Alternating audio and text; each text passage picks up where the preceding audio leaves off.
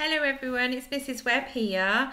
So yesterday I put a picture up of a fox, didn't I? And I wanted you to describe what the fox looked like. So how many legs it had got, what colour it is, where it was. Well, that fox was in Mrs. Allen's garden. So today, you never guess what? There was another fox in Mrs. Allen's garden. There must be a nice place for them to play. So what I'd like you to do today is to have a look at that picture and tell me what you can see. So it could be that I can see the fox has 2 eyes, or I can see the fox has got ears.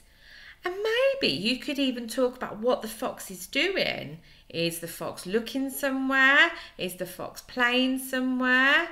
Have a think. And in a lovely sentence, tell us what you can see in that photo, okay?